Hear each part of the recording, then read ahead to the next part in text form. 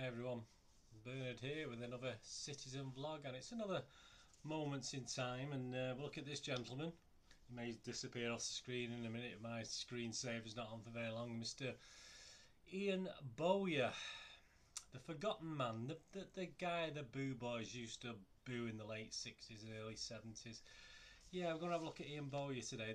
Yeah, he was the sort of forgotten man, but he got his own back on City, didn't he? He got his own back by having quite a successful career later on, as after leaving City, and it would be nice to know what would have happened perhaps if he'd stayed and stuck it out and stayed at City. Anyway, please, if you're new to this channel, please push the old subscribe button. That'd be great. Tell your friends about this City channel. Quality not quantity on subscribers at the moment, but it's a little hidden gem. I'm quite proud of it, and I hope you enjoy it. Anyway, please push the bell notification so you know when these little vlogs are coming out, and make sure your notifications are set to public.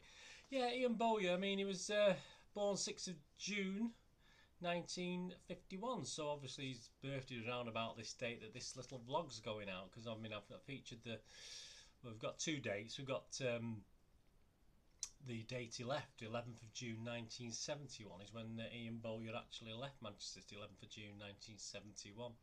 And his first sort of significant date was his first appearance, which was November the 16th 1968, so a little bit under 3 years. But as I said, he came just after the league he was there. He was obviously, as a young player, he was there, but obviously just after the league title season.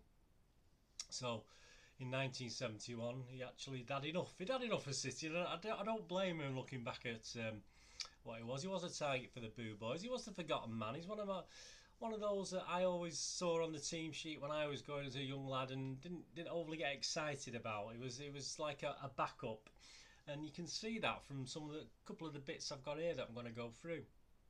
Yeah, I mean, his first appearance in the first team was against Newcastle. This was November the 16th 1968. So obviously returned to Newcastle after obviously back in May, was it, when we went and won the league title there, but obviously this was the first return back. And you could sort of tell, because he was sort of not that season. I think there was this. I think he had a bit of a break after this. I think he only played about 6 or 7 games all season in this 68-69 season. So you can understand certain things like the team squad that's obviously shown in the Newcastle programme. The team squad doesn't have him on. You look at the writing about him, about the players, the City players. He doesn't feature on there. But that was par for the course that season. I've looked at another couple of programmes, and he's not really there. There's no real mentions at 68-69. And we'll get to the 69-70 season where he's more prolific in a minute.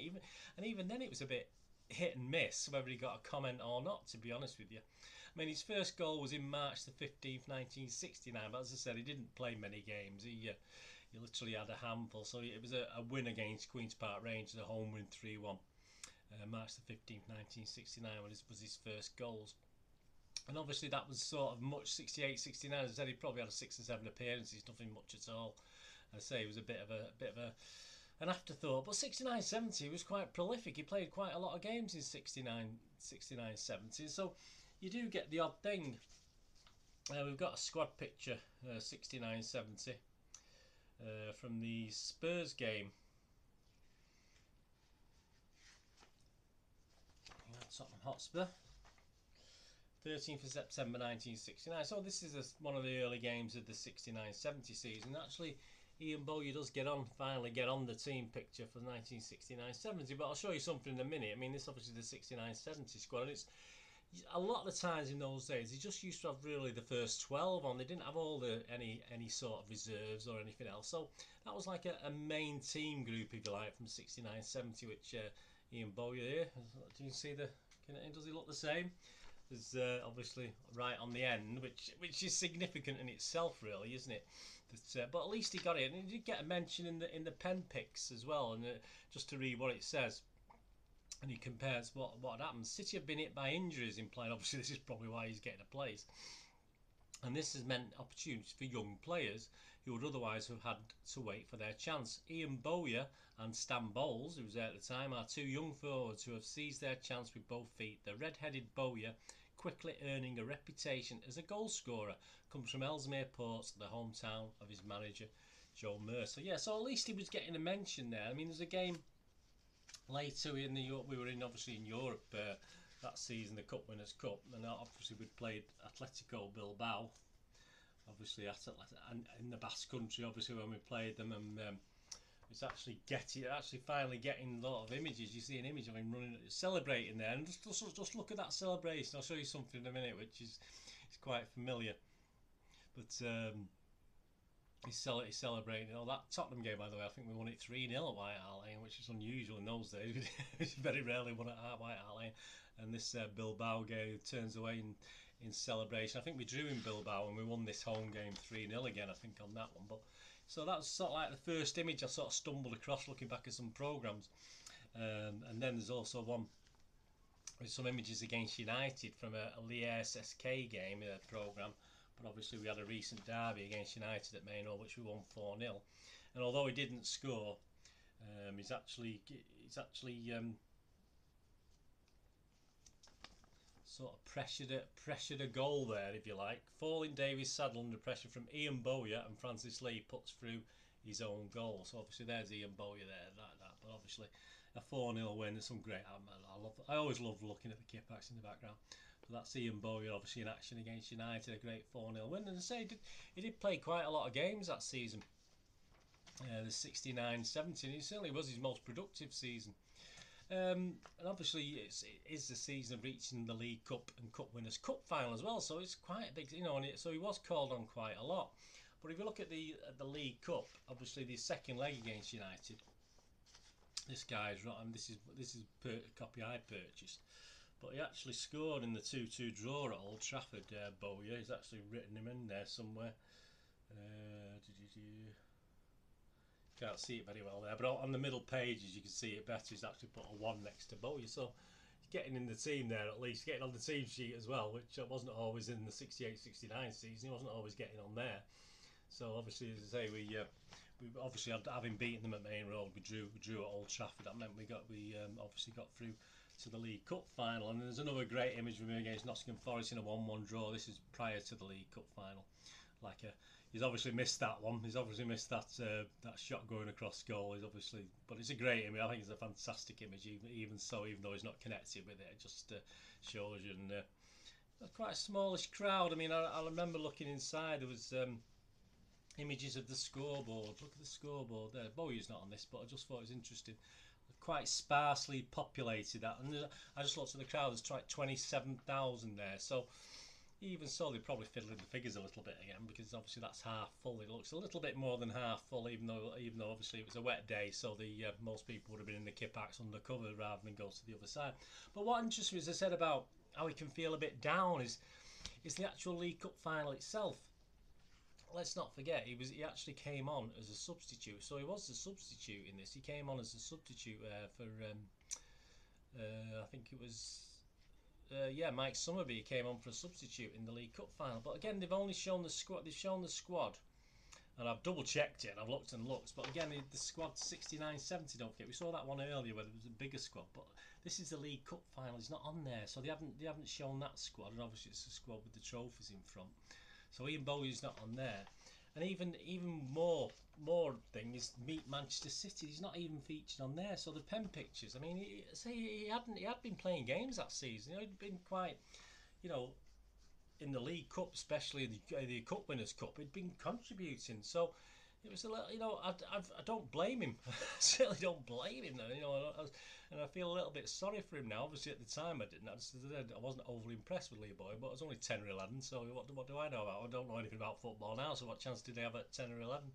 So yeah, it's just funny, isn't it? And he came on. And interestingly enough, did you remember that celebration before they went the goal against Bilbao? Well, I've got an image of him. Obviously, GLYN PARDOE, who sadly has recently passed away as I'm recording this. And please check out my GLYN PARDOE tribute as well if you check the playlist. Wonderful, but sadly he's left us now, unfortunately.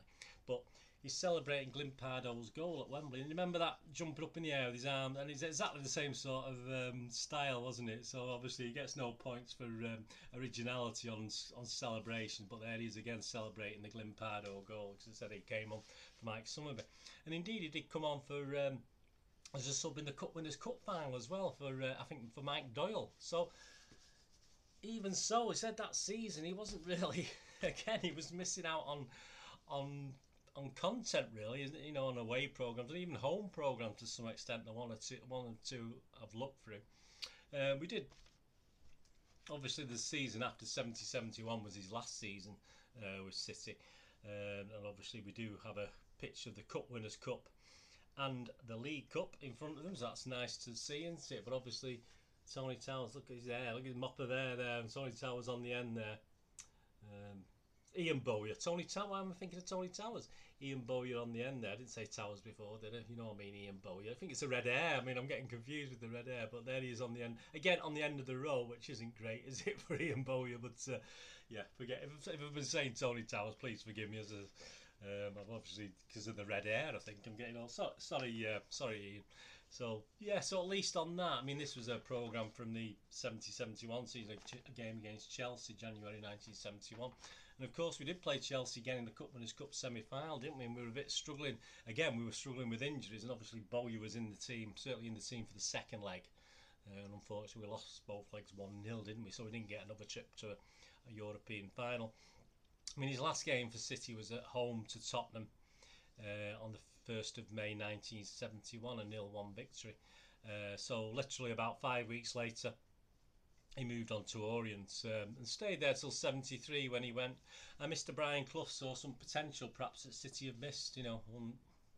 There you go. I mean, great. Even people like Malcolm Allison and Joe Mercer are not prone to not making mistakes of this. So Ian Bowyer, spotted by Brian Clough, became a really big element in their success of league titles, European Cup wins, League Cup wins. I'm not sure. I don't think there was an FA Cup win, but but you do see that on Ian Bowyer. It does mention the Forest time, and they do sort of forget that he did win 2 or 3 trophies with City, even though. But as I say, even we sort of ignored him, so you can't blame anyone else for really ignoring him. But obviously, Brian Clough saw and got the best out of him, which, you know, in all fairness, from a personal point of view, I don't know. I just remember at 10 or 11, I was never overly impressed when, sadly, Ian Bowyer was on the team sheet, etc. But hey, all credit to him. You know, he was far better than we give him credit for, and far better than a lot of people looking at those programs, etc. give him credit for. So that was a moment in time. His stats for City between 66 and 71, obviously signed apprentice in 66. I say he didn't get his first game till November the 16th, 1968. His stats in the league were 42, played 42, 8 substitution appearances with 13 goals, which wasn't bad at all. FA Cup, 4 appearances with 1 goal. League Cup, 6 appearances, 2 a sub with 2 goals. The European Cup Winners' Cup, which it would have been there, 5 appearances, 2 a sub and 1 goal. So overall, 57 appearances, 12 as sub and 17 goals. So, hey, you can't be the forgotten man if you've made a contribution like that. And my respect to Ian Bowyer. I'd doff my invisible cap now because, as I say, having looked back at Mr. Ian Bowyer, the victim of the Boo Boys and the forgotten man in my eyes, all credit to him. And I'm glad he had that great sort of spell at Nottingham Forest with the amazing Brian Clough. So there you go. Hope you enjoyed that anyway. Please, that was our moments in time. Mr. Ian Bowyer, who left City on the 11th of June 1971 and played his first game for City on November the 16th, 1968. Made his first appearance. He may come off the bench, I can't remember. That was his first game he played in anyway. Thanks for watching. Please follow me on Twitter at nostalgia_movie or at Charles Deneen. Deneen spelled D-I-N-N-E-N. And I'm on Facebook at Burn Deneen with links to Movie Game Nostalgia. MovieGameNostalgia.com, my little website for old and rare DVDs, movie posters from the 1990s and 2000s, and board games as well. So if you can find a few minutes to go on MovieGameNostalgia.com, much appreciated. Visual thumbs up to you. Hope you enjoyed that anyway. Let me know in the comments below what your memories of Ian Bowyer are, and yeah, if you like me, were a bit unfair to him at the time, but on reflection, I think we should show him some more respect, don't you? Anyway, thanks for watching. What are we going to do with the rest of your day? Have a great one. Look after yourselves, look after your friends, look after your families. Let's all look after each other. And this is Bernard. Hopefully I'll see you all again very, very soon for something else. Thanks for watching. Bye-bye.